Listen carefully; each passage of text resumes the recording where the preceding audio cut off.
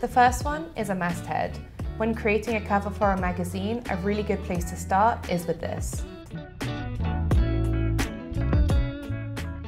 The masthead is so important because it's the logo for your magazine, so it's the brand, and usually it's the biggest element of the magazine, so you need to get it right so that people know what your magazine is all about. Remember to choose a font or create something custom that reflects the look and feel of the magazine. A great magazine cover uses striking imagery to connect with the audience. This imagery can either be a photograph or an illustration. Remember, the image you use also needs to reflect the content that's inside. Make sure it's striking, make sure you crop it in, play with it, make sure there's a great focal point on that image. And lastly, try to choose an image that creates an emotional connection with your audience, so they'll remember it and hopefully want to buy the magazine. The next step is to play with typography.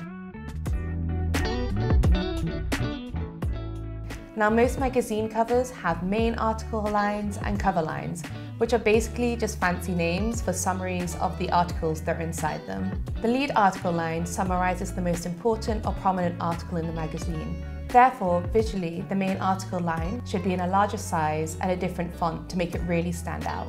And don't forget, with your other cover lines, make them smaller so in your hierarchy, and that makes it a balanced composition that really works together.